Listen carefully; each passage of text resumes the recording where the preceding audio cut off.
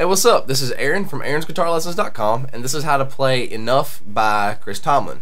Really easy, pretty praise and worship song. Alright, so the first thing we're going to do is capo 2nd fret to make this in the key of A.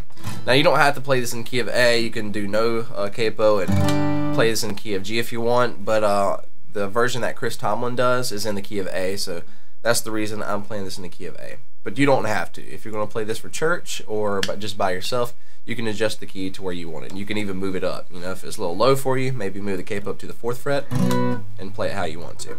So these chords can be applied to any of these keys, okay? Because we're going to be playing the chords in the key of G, but move the capo where you want it. Okay, so for this lesson, capo 2. So we're going to start off with the verse chord progression. I'm going to play it for you, then I'll show you the chords I'm playing and give you a strumming pattern.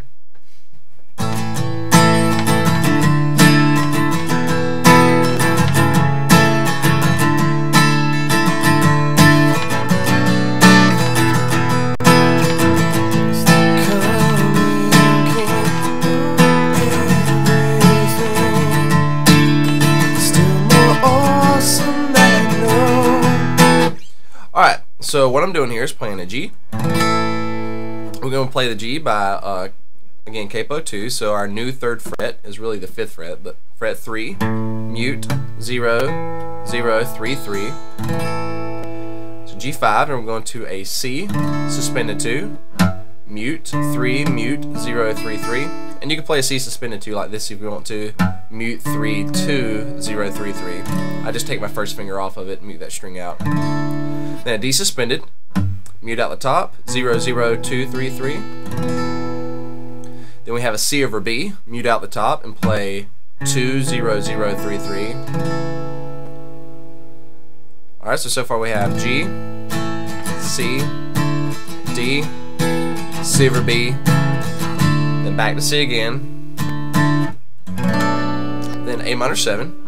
Mute out the top or leave it open, really doesn't matter on this chord. I like to mute it out so I have the open A on the 5th string. So mute, 0, 2, 0, 1, 3. And notice on all these chords I'm just leaving my 4th finger, my pinky finger down on all of them.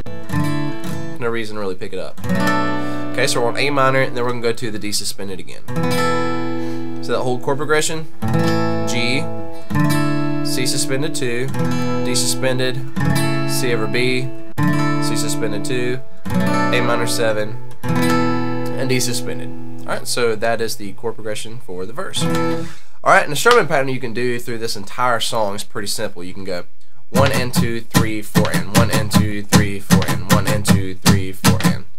Really easy, I'll slow it down for you. 1 and 2, 3, 4 and. It's one simple strumming pattern you can play on all these chords. 1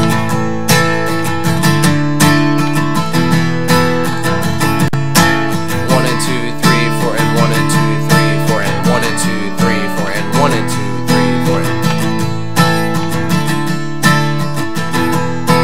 Alright, so simple enough. So let's move on to the chorus now. Chorus chord progression is just G. And all of you is more than enough for all of me. So we just have G to the C suspended 2, D suspended, back to C, suspended 2. All of you is more than enough for all of me, forever thirsty.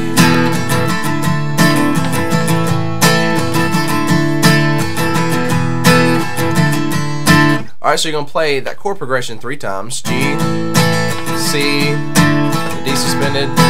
Alright, then you're going to play C over B,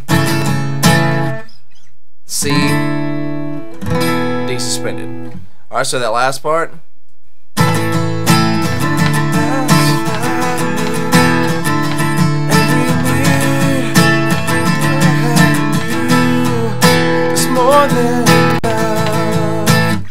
Alright, so G, C, D, C, C over B, C, and D at the end of that chorus chord progression.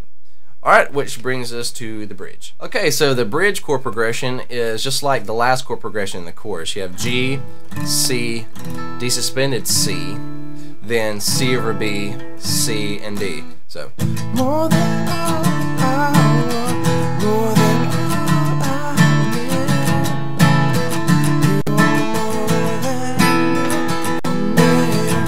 you just do that chord progression through the entire bridge.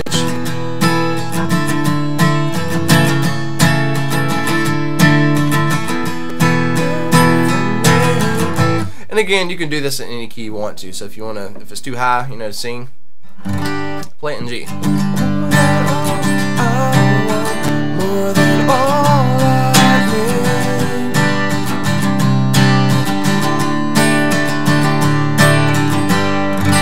So you can play the entire song in G if you want to.